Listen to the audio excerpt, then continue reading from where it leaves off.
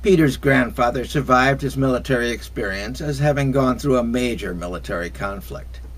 He was a part of an elite military unit that operated as a single person when it was active in that conflict. Now, 35 years later, Peter is introduced to the other two surviving members of that team. Grandpa is obviously proud to give the introduction, and his care and respect for these two other men is almost disturbing. What is it that can bring people this close together? The answer is trust. It is in their very lives once being preserved by the ability to act as a unit. It was their trust in one another as a way the team survived. Even the shadow of that trust holds them together after more than 3 decades of separation. That is the power of trust to all human beings. It is the value of knowing that the other members of the team will put their own lives in threat to preserve the lives of others on the team. It is people trained to act, who can act as a corporate being because of the great trust they have for one another. Membership in a group always involves some level of trust concerning those who choose to be members. It is their choice that indicates the value that they have in being members. It is their acceptance of the cost that indicates how great that value is. Peter is also an offensive guard on the football team. He takes his duties very seriously. He protects those in the backfield, those who commonly handle the ball and move it forward. He does his function and trusts that they will do theirs. They trust him to contain the active defense, giving them support as they fulfill their functions. This is the essence of teaming. It is each volunteer member of the team doing their part in light of what other team members will do, putting forth their time and effort to do what is needed. It is the voluntary acceptance of duties and training and practice and costs and potential for injuries or discomfort in order to further the team purpose.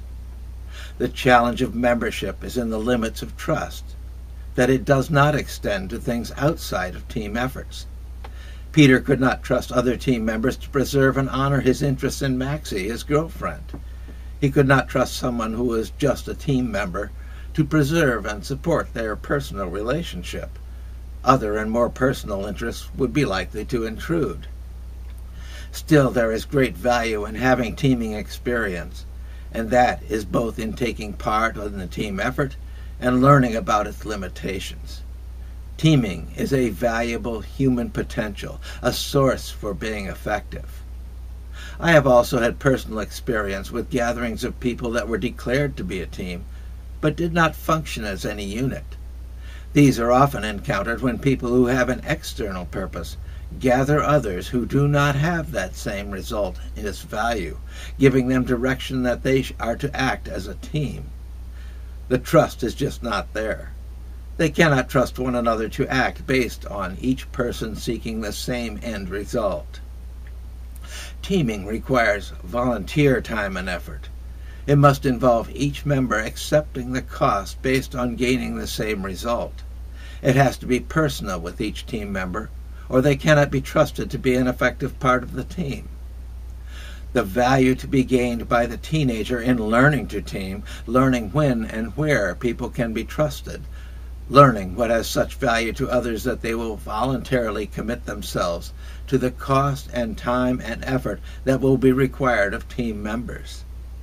This is very much a matter of learning for a teenager, whose earlier life experiences were as children in a family setting, and being an important focus in the actions of parents and other family members.